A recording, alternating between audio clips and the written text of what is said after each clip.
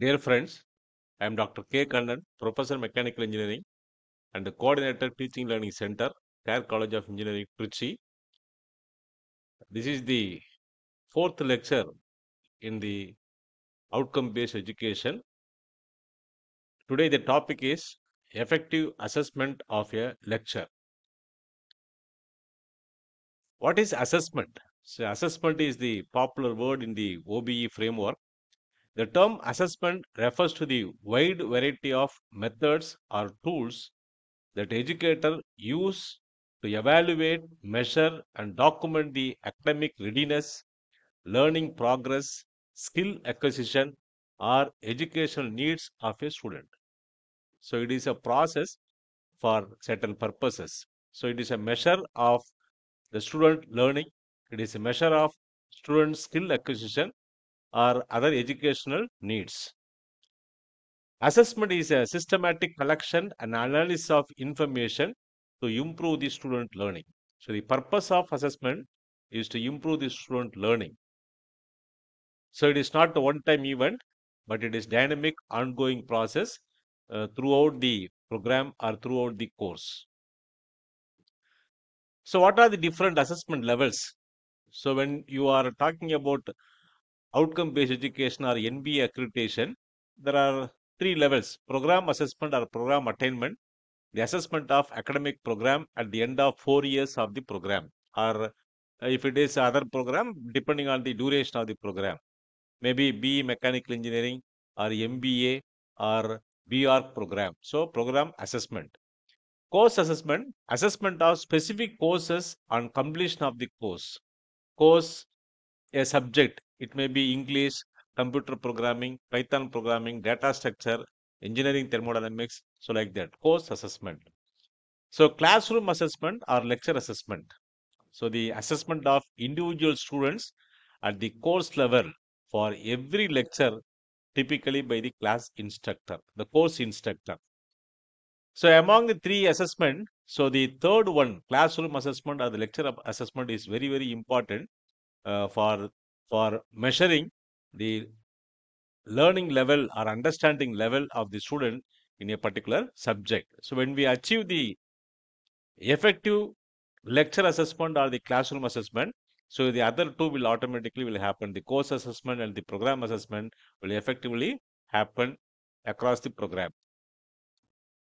So we ask questions in the classroom. So all the teachers, we are asking questions in the classroom for some reasons. So these are all the few reasons I have listed here: to help the student to review the content, to check the comprehension skill of the student, to stimulate the critical thinking, to encourage the creativity of the student, to emphasize a point. We repeatedly ask question to emphasize a particular point, to control the classroom activity. So to have proper order of the class and to cut down the disruptive behavior. Somebody in the corner, they may be disturbing your class, they may be talking with their neighbor. So we have to ask questions to him and putting him in, ask him to make him to listen to the class. To help to determine the grades, so to find out the grades or evaluate the grades of this subject, we are doing the question, we are asking the question. To encourage discussion among the students in the classroom, to discourage the inattentiveness. So these are all the some of the reasons we are asking questions in the classroom. There are two types of assessment. So one is formative assessment, another one is summative assessment. So formative assessment, the assessment questions may be true or false, multiple choice questions, or multiple select questions, matching the block, rearrangement of the terms, or rating scales. So these are all the formative assessment question, and we will be following. So if you look at any of the competitive examination, there may be multiple choice questions or multiple select question, true or false questions. So all the questions, they are looking very simple, but the student can answer, or anybody can answer only when they know the fundamentals. The summative assessment, so sketching and labeling, short answers, structured responses, numerical questions or problem solving or detailed answer. Sketching, draw the sketch and write down the parts, indicate the parts. In the case of a drawing, short answer questions, simple answers, writing a few sentences to answer the question, and the structured responses, something like drawing the flow chart or deriving the equation, something structured responses for a particular question, solving numerical problems in a particular topic, or writing the essay type of questions or the detailed answers. So, what is the use of the formative assessment? So, formative assessment refers to wide variety of method that teachers use to conduct in-process evaluation of the students' comprehension in process during the class. So, the evaluation of the students' comprehension, learning needs, academic progress during a lesson to a particular unit or in a course. So it is during the course, during a particular course, when the class teacher is teaching a particular topic. So we have to do the formative assessment during the class. Formative assessment helps the teacher to identify concepts that students are struggling to understand so that adjustment can be made to lessons and the instructional techniques. So it is ongoing process. Every lecture we have to conduct the formative assessment. We have to use the formative assessment so that we can understand where the students are struggling to understand the concept or the lesson. Then we have to readjust our instructional technique or pedagogical techniques. The goal of formative assessment is to collect detailed information that can be used to improve the instruction and the student learning while it is happening. So, during the class, during the progress of your course. Then, summative assessment. So, it is used, they are used to evaluate student learning, skill acquisition, or academic achievement at the end of the defined instructional period. So typically end of the project, end of the unit, end of the course, end of the semester, or end of the program, or end of the year. So this is summative assessment at the end of any program, any course. That is what called as summative assessment. So summative assessment are defined by three major criteria. The test, assignment, or project are used to determine whether the students have learned what they were expected to learn. So to measure the achievement of the student at the end of any particular test, assignment, or the project. Summative assessment are given at the conclusion of the specific instructional period, and therefore they are generally evaluative rather than diagnostic. So they are used to evaluate the performance of the student. Maybe at the end of the cycle test one, maybe on completion of the first unit, maybe at the end of the unannounced examination is the example for summative assessment. So summative assessment results are often recorded as a score or grade that are then factored into students' performance academic record. So they are used for awarding the grade or score to the student. And this is the simple diagram to understand the difference between formative assessment and the summative assessment. So when the student successfully pass different formative assessment level, so the summative assessment or the end semester assessment will be better, and he will perform well in the end semester assessment. And this is the difference between the two types of assessments.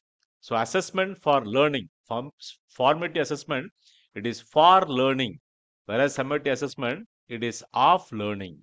So for learning, when you find something different, something wrong, you can do the adjustment. Whereas here in the summative assessment, it is only final, it is only end of the course.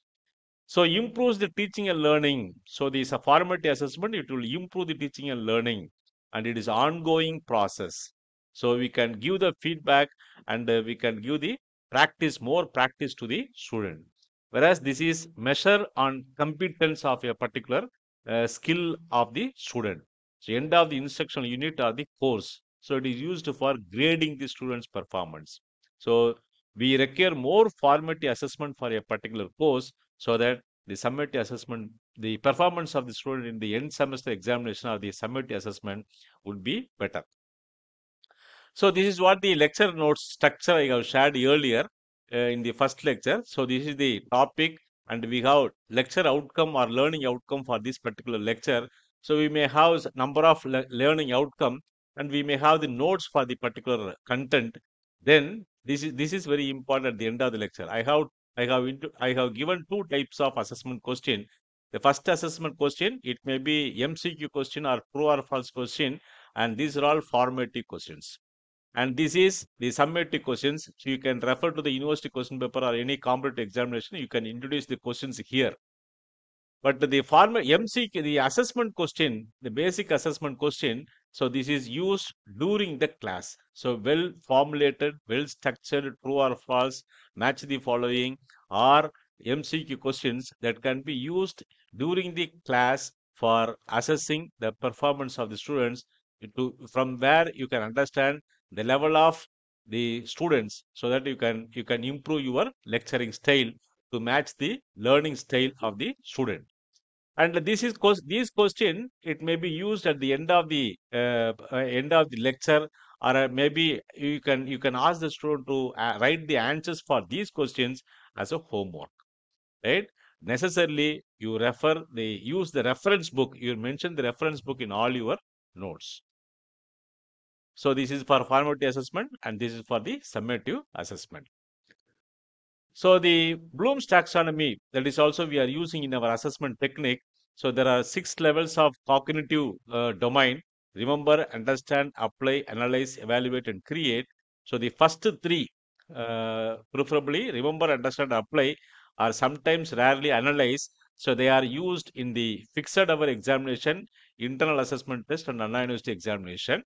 And the top three, they are also known as higher order learning skill: analyze, evaluate, and create. So they are measured using the course project, mini project, or assignment, well designed assignment questions. So in your test question paper or Anna University examination, we find only questions on the first three category. So thank you for listening. So if you have any queries, doubts, you can contact me. We will meet again in another lecture in the same lecture series. Until then, bye.